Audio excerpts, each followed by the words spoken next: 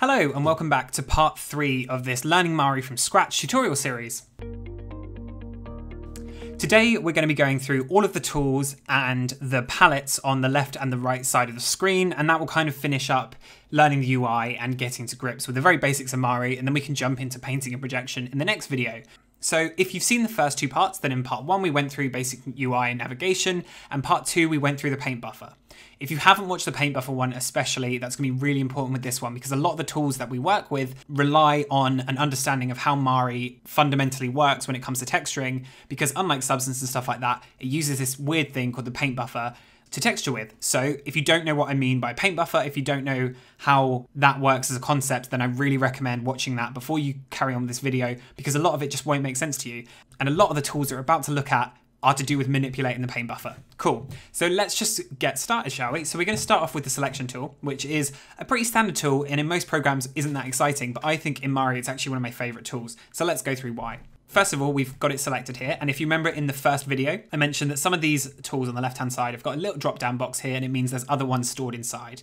So that's new in Mari something, 4 point something. And it basically means that it's just a bit tidier. I don't personally love it, but so there's a lot of tools hidden inside. So we're going to start off with the select tool first of all. Like I said, we've got a few options that we're just going to go through now. So on the left-hand side, before we were talking about our selection mode in the first video, and basically we can alter between object, patch, and face mode. So object mode, I've got the entire object selected. Patch mode, I select just one UV patch like this, and in face mode I can select some faces. So first of all, I'm just going to quickly go through my display properties here. You'll notice yours might look a little bit different, and that's because I always turn off fill render. So I can change that to always if I want and it will fill it in. I personally just don't love that because when I'm selecting it and I want to see the textures, it just hides that for me, so I turn that to never, and I've got outline render to select.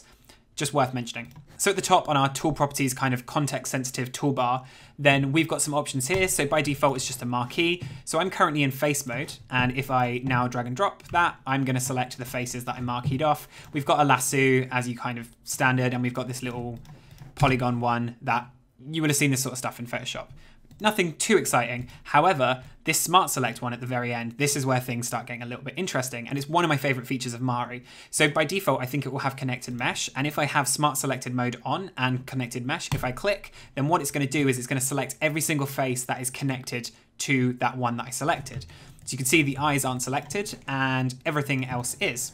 If I were to select one of the eyes, it would not select any of the other mesh, and that's because it's only selecting the faces which are connected. So that's a really cool one, and it's really useful because I use selections when it comes to painting and masking to make sure that I'm only painting on my selection and the paint that I'm applying doesn't overlap to other areas. So this is really useful for me. If you've watched any of my other videos, you will have seen me selecting stuff and making masks from that. We've got this connected UV, so I'm going to switch over to the ortho and UV view and you'll see how this works. If I were to select this UV island, now with this smart selection mode of connected UVs, it selects everything that is in that UV island. So this is a really handy way to, if you've got really nicely set up UVs, to quickly select bits of your mesh. You'll notice mine aren't too great because I've come from ZBrush. I did a really quick auto UV in ZBrush, so they don't look great, but ignoring that. And then the final one I want to talk about is this orientation.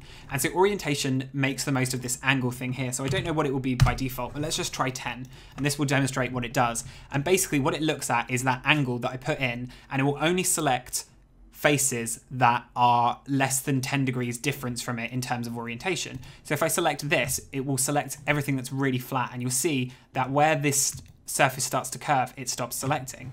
And I can perfectly demonstrate that on this eye. So I'm going to up this to 25, and I'm going to select this eye, and you'll see here on the edge, this angle here of this next face is more than 25 degrees, so it just ignores it. If I were to now up that to, let's say 60, you'll see it's going to select a lot more faces. So we've got a lot more there. But this angle is still more than 50. It's probably about, I don't know, 80 there, so it's not going to select it. So that's a really useful one if you just want to select some faces that are the same angle and stuff like that. If you've watched my camera tutorial series, you would have seen me using that there, especially to select bevels and stuff like that. So yeah, the smart selection inside of Mari is a really, really cool tool and a really quick way to start selecting bits smartly, as the name suggests, and start painting them. Underneath, we've got this transform object tool, and this just lets me move my object in 3D space. It's something I don't really use. I never really need it, so I'm not going to touch on that more. So up next, let's talk about the paint tool. And if you've watched the previous video, which is about paint buffer, then we've already looked at this a little bit. I'm going to select just a red color so we can see it a bit better, and I'm just going to paint like that. So this paint is currently on my paint buffer. I'm going to press B to bake it, and now that paint has been put on my mesh. Obviously you need a layer or a node to paint into, and we're going to talk about that a lot later on. So if for some reason it isn't painting correctly onto your mesh, there's a number of reasons for that, but we'll talk about that in the actual painting method. For now, we're just going through all of the tools so you have an understanding of what you can get done in Mari. Cool, so that's baked down. So let's have a look at the next tool, and that's the blur tool. So this, as the name suggests, blurs the paint that we have. So at the top, we've got some settings here, so we can change the blur amount to 200. This is this tool context sensitive menu, which will change depending on the tool that I'm using. We've got some other options there. So we'll move on from that one now, and we've got this paint buffer eraser. So we talked about the paint buffer obviously in the last video, but I'm trying to erase this paint on my mesh and I can't. Well, why can't I get rid of paint? In Substance I can, in Photoshop I can. Well, like I said, Mari works a little bit differently, and this only erases paint that is currently on your buffer. Because this paint at the moment is baked down, then it's not going to work. So let me put a different color down here, and I'm not going to bake it, and then I'll jump back to my paint buffer eraser, and I can now erase it. However, if I were to bake this, and then I started trying to erase, it's not going to let me. Well, then how do I erase paint from my mesh? That seems really stupid. Well, yeah, at first glance, it may do, but it's just a different way of working to Substance and Mari, and we will work out how to actually remove this from our mesh later on in a separate video. We're just going to go through tools on this. Cool. So up next, we do have a vector paint here. I've never really used the vector paint. We're just going to move on right past that. So we've got one here called the paint through tool, and I will often call this the projection tool myself. And basically the projection tool works by, we can put an image in here. So I have one in my image manager, and that's why that's come in. And I can drop this in, and basically it means I can paint through this image onto my mesh. So let's do that. And I'm painting through, and you can see that I'm now painted all these bricks onto my mesh. I'm gonna bake it by pressing B. And if I'm just gonna switch back to another tool so that disappears, and we can see what we've got here.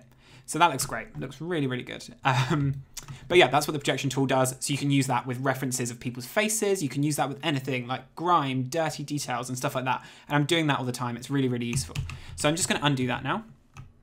Let's go to the next tool, and that's the gradient tool. And all the gradient tool is basically a gradient. It's almost like the projection tool, only it sets a gradient for you that you can then paint onto your mesh. So if I were to bake that and switch to another tool, we'll see how that looks. And you can see that that's painted that gradient onto my mesh. So after that, we've got this one called the clone stamp. If you're familiar with Photoshop, you'll know what the clone stamp is. Basically, it samples from one area of your mesh and puts that paint data elsewhere.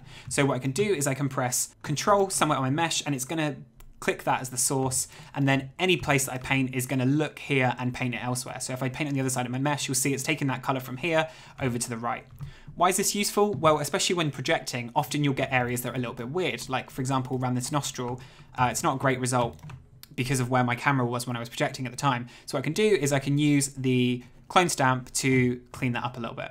This isn't perfect, and with a bit more love, I could get that a lot nicer, but that's just a demonstration of what the clone stamp tool can do. So these next brushes here, the warp, slurp, pinup, and toe brush, are all to do with the paint buffer again. So again, if you haven't watched that video, I really recommend doing it. So let's go for this warp brush first. So I'm gonna just drag and drop, and the way the warp does is it basically distorts, but it's not distorting anything. Why is that? Well, it's because I've got nothing on my paint buffer. So I'm just going to clear this grid, and I will put some paint on my paint buffer using this bricks because it's a really good one to demonstrate these distortion tools. And I'm going to go back to this warp tool, and again I'm just going to draw another grid. And what does it do? Well, you'll see it basically just lets me pick points on this grid and move them about. Why is this useful? Well, if I've got a projection that I'm about to bake down but it doesn't quite line up, or I want to just quickly nudge something that's in my paint buffer, then I can do that with this. So that's why it's useful. And we've got some options here. So at the top, I can change the amount of things on the grid, which basically just changes how broad or localized the distortion is. I can just do that, and I can also clear the grid as well. So we've got the slurp tool, and this basically just kind of liquidifies, if you use that in Photoshop before, the stuff on your paint buffer. Just a great way to sort of nudge things about. Not one I use all the time, but it is there. After that, we've got the pin up tool. So if I press shift, I can drop these pins on my mesh, and then if I move one, all the other ones will stay in the same place, but that one will move. So let's say I pop some over this eyebrow to keep that in place, and then I can drop one on top and move the stuff around on top, and that tries to keep that in place. So it's kind of like this little puppet. I don't know if you've used puppet systems in some programs. It feels a little bit like that. But yeah, that's quite a handy one. Again, just for distorting and nudging stuff around. So I'm going to clear all them. We'll get rid of that. And finally, let's have a look at the toe brush. So the toe brush is a little bit similar to the clone stamp, but instead of sampling a specific point, then this is going to take a larger area. So what I can do is I can just round off an area let that calculate, and then I'm able to drag that elsewhere on my mesh. So that can just be useful filling in bigger areas, stuff like that. But again, the information has to be on your paint buffer beforehand to be able to do that. Cool, so that's these manipulation sort of brushes. So let's have a look at the other ones. So I'm going to pop some more information on my paint buffer again, and we'll have a look at this transform paint buffer tool. So if you've watched a previous video, you will have seen me do this. And what I can do is with these tooltips down here, I can translate it by pressing Shift. I can scale it by pressing Control and Shift, and then you will actually see the paint buffer, and I can rotate it by pressing Control. So this can be useful if you started painting something, but it's a little bit off center or it doesn't quite line up, then you can just do that. Or if you feel like the resolution isn't enough, you can scale it down so you've got more resolution in a specific area before you bake. So I'm going to press the apostrophe key, and that's going to reset that. So it's back to where it was. We've got this zoom paint buffer tool, which keeps the paint buffer where it is, but I'm zooming in and around so I can see it, but without changing the resolution. Not a tool I've particularly used, but it is there. And finally, let's look at the marquee select. So this basically just allows me to make selections on the paint buffer, and it will kind of mask them out. It's got one cool, if I bake this down to my mesh, it's got one cool little function, which is called the lift up. And this is a way, if you have something that has been baked down onto your mesh, you can just define an area, and then I can lift that back up into the paint buffer, ready to project again into a separate area of the mesh. So I'm going to clear this marquee off. And if I start transforming the paint buffer now, you can see that information that was baked onto my mesh is back in the paint buffer.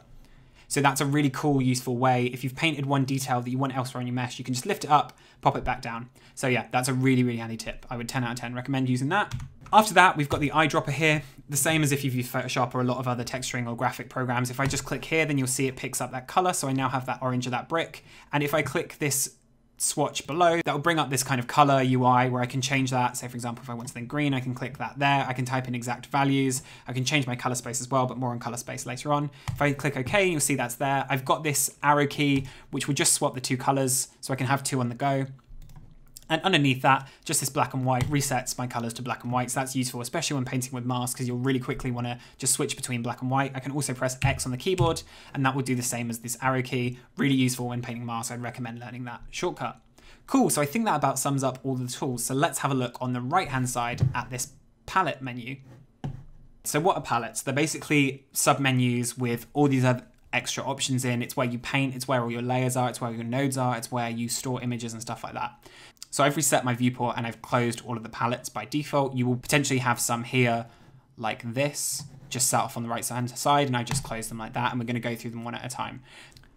Just very quickly before we begin, I should mention that if you don't see this menu on the right hand side with all these different palettes that you can open, that's because this comes with a newer version of Mari. I think it was introduced in 4 point something. So if you're working with a slightly older version of Mari, you might not see this. That said, you can do everything that I'm doing, just not on the right hand side. If you just go to View, Palettes, you can open the individual palettes from there. That's how I used to do it when I was using version 3 back at different studios. So yeah, just worth mentioning. If you can't see this, it's because it's an older version of Mari. Just go to View and Palettes. Cool. So we'll start off with the Channels palette.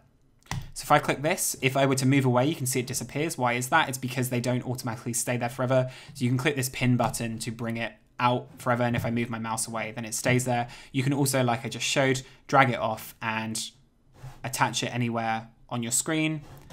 If you have two at once, so I'm going to click this colors and bring this out, I can start splitting them, or I can put them on top of each other, and at the bottom it tabs them together. So let's go through the Channels palette. So channels, as I have discussed in many other videos, are basically at the simplest form, just a way of collecting all your textures into one final output that you can then plug into a shader or export for your shaders inside of Maya or whichever render you're using. So at the moment, I've got the base color, I've got the bump, and I've got the roughness. They're all inside of here. I created them with this project by default. I didn't set these up myself. I usually make my own channels, and you can make some here and you can remove them here and you can change the size of them and stuff like that. That said, I feel like the channels palette has been made a bit redundant with nodes because I can do all of that inside of the node graph. So I don't ever really use this anymore, but it's worth mentioning that it's here, especially if you're using layers, then you will be using this quite a lot. So I'm going to close that one next, and I'm going to go into the color palette. So the color palette is really similar to what I just showed when I was using the eyedropper tool. I can just change my color here. However, there are a couple more options if I were to just pin this and drag this down a little bit more, so it gives it a bit more space. Then all these other options pop out. So I can change the value, and I've got loads of other options here. I don't think I've ever really used this at all. I always use the eyedropper, but again, worth knowing that it's there.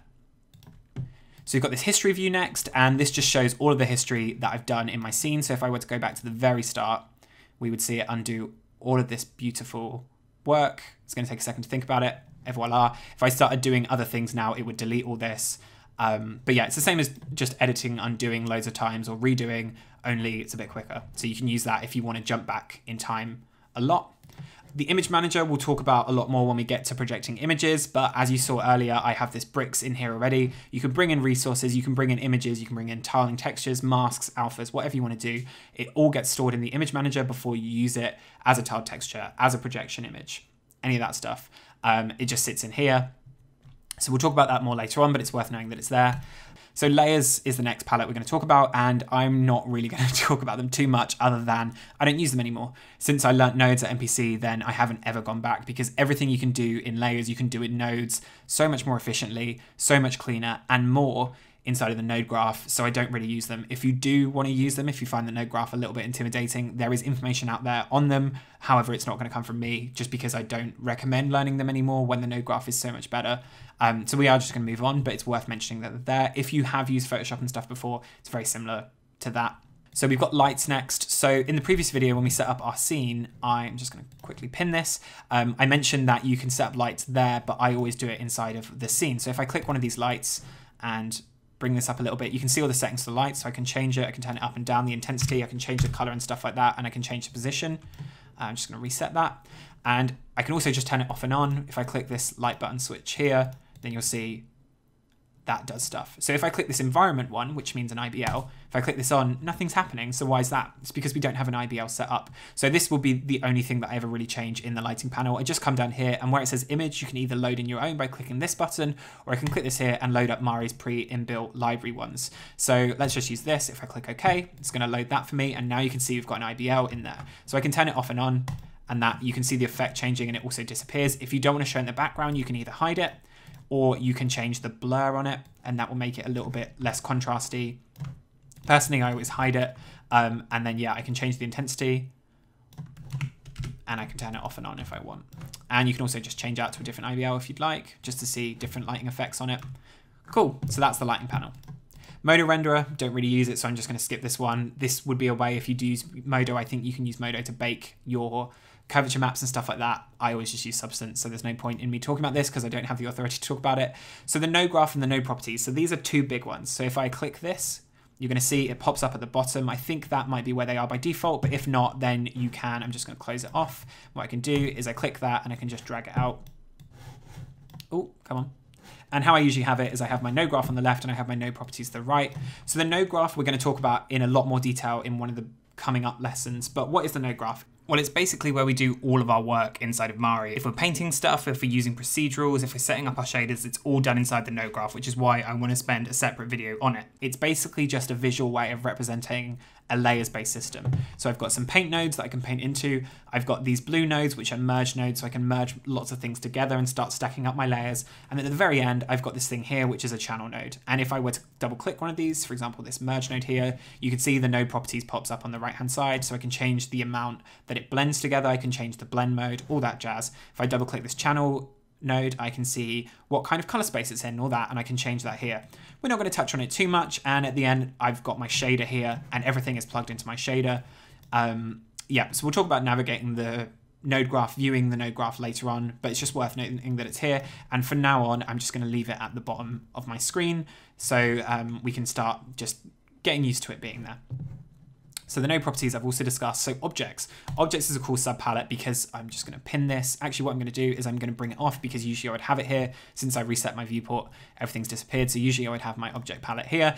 And this is basically the way, if you have a new model, if you have some changes on your model, you can bring it in here. So we've got some buttons. We've got a add object. We've got an add locator, remove object, export object, add version, remove version, and some subdivide and ambient occlusion. So the main thing I'm going to talk about is adding versions. If I clicked here, I could add a separate object and then I would have two in my scene at once, but usually I'm often just working with one object in Mari.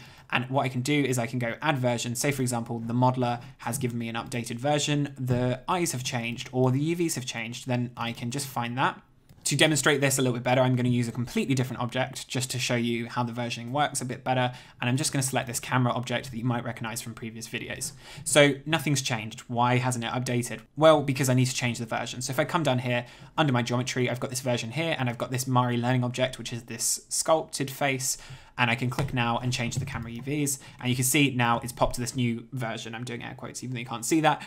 Obviously, if the two objects were the same, then it wouldn't move in 3D space. This is because they're in different 3D spaces in Maya. But yeah, if I was just updating, for example, the lips on this mesh, then you would just see the lips change. Obviously, I don't want this camera in here. So what I'm going to do now is I'm going to go back to this version. I'm going to remove it. So I can either click this remove version here, or I can right click and go remove version. That will remove whichever version you're currently looking at. So do I want to remove it? Yes, I do. And now it's going to pop back to that head. We won't talk about subdividing or ambient occlusion. It's not going to come up in this very introduction to the piece of software in general, but I just want to get it known to you that you can subdivide your object inside of Mari, and you can also bake a very basic ambient occlusion. But if you want something better, I would recommend using Substance or XNormal or anything like that. Or Modo, I guess. I've never used them. Cool. So that's our object subpalette. So we've got our painting palette next, and this one I'm also going to tear off because it's one that we use quite a lot. So the painting palette is a lot to do with our paint buffer. So this is why I wanted to introduce the idea of a paint buffer. That's kind of what our painting palette is for. We can also, at the bottom, we can set up our projection method. So whether we want it to just project on the front of the object or also the back side and stuff like that. And then at the very bottom, we've got some masking. So at the moment, you can see with this green icon, I've got edge mask turned on. So it will mask off the edge of the mesh. And we've got other ones, we've got depth mask, blah, blah, blah. We're going to touch on those properly in depth in the next one, but that's the painting palette. I will always have it open because it's a really useful one, because often I'll be changing my paint buffer settings on the fly, stuff like that. Cool. So our patches, I'm just going to close these ones so I can see it a bit better. Patches is the next one. This is a palette I haven't ever really used, but you can select your patches, you can lock them, stuff like that. I don't know why you do this, but it's there. So projectors is a bit more of a niche case to use, and you probably won't be using it as a beginner inside of Mari, but it is worth mentioning that it's here, and it's basically a way of importing 3D cameras. Say, for example, you have some in Maya that line up with your model, and you've got photographic reference that lines up with your model, then you can import that, and it's just a really quick way to project from a 3D camera. You can also set up cameras inside of Mari or views inside of Mari, save that, and then export them to things like Photoshop if you want to do DMP or environment touch-up, and then re-bring that back in. So yeah, it's a bit more of an advanced thing, but it's worth mentioning that you can do camera projections and you can import cameras into Mari. And I've used it on films like The Mummy and stuff like that. I had to do a lot of projections, and I've used it with quite a lot of digital doubles when I'm touching up faces and stuff, because it's just easier than lining it up yourself if you already have a 3D camera. So we've got this Python console, which I don't really use. I don't know Python, so we're just going to skip past that. Selection groups is a cool one. Basically, you can import selection groups from your Maya scene, or you can set ones up yourself. So say, for example, you've got a selection, you've used the selection tool and you've got a selection that you want to use quite often. So what you can do is you can click these options and you can quickly run through them. Or you can add a new one at the bottom. Say, for example, you want to set one up yourself that you want to keep coming back to, and you can remove them as well. You've got the ability to lock them and stuff like that. I personally don't use selection sets that often. I find that my UVs are usually set up in a way, or I can use the smart selection tool to quickly get those back. So next up we have the shaders palette, and this one again has been made a little bit redundant because of the node graph. I do all of this work inside of the node graph. I set up my shaders here, but you can see here that we've got this principal BRDF shader, we've got my base color linked into the base color, we've got my specular in the specular, and I can add different channels here to control this shader. Again, I just link that all up myself in the node graph, but it's worth knowing that it's here. If you're using the layer system, then you do have this shader palette. So the shelf is an interesting one, and I'm actually going to pull this off and click to the side because there's a lot going on here. This is basically a library inside of Mari where you can save different brushes, different other things to use again in the future. So here, by default, it brings up the basic brushes, and I can click one of these and I'll now have this brush to use. If I hop back over to the paintbrush tool and I double click this, then I'm now using this brush, or I can use this smaller one, for example, and that's a great way to quickly save brushes or use other brushes. We've got this personal tab here, and I can save my own brushes to this one. We've got some more. We've got these hard surface ones, for example. We've got this one. Yeah, there's a lot going on in here. Up next, we've got snapshots. This is not one I've ever used. I've looked into it. I'm not really sure what it's useful for. Just because I'm saying I don't know it doesn't mean it isn't necessarily useful, but also on the other hand, I'm a VFX artist that's textured on quite a few movies, And so I know I don't need these menus to do my job. So yeah, if I'm not teaching you something, it's because I don't feel like it's worth teaching, kind of. So that's why we're just going to move past this one. Texture sets, again, I don't know what this is used for. I've never used it on a day-to-day basis at VFX Studio, and as a beginner, you're not going to be using it. So we're going to skip past that.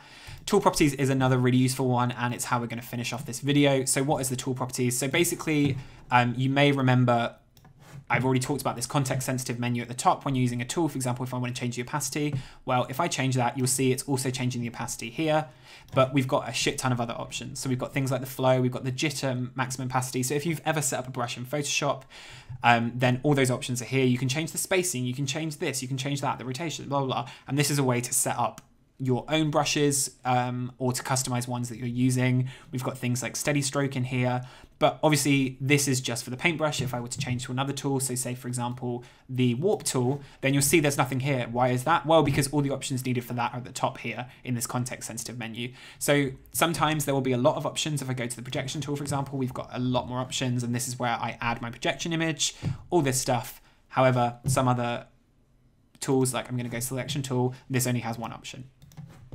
Again, and this option is available up here. So sometimes you'll be using the tool properties. Mainly I'll be using it if I'm using the paintbrush tool or the projection tool. That's the main time that I use it.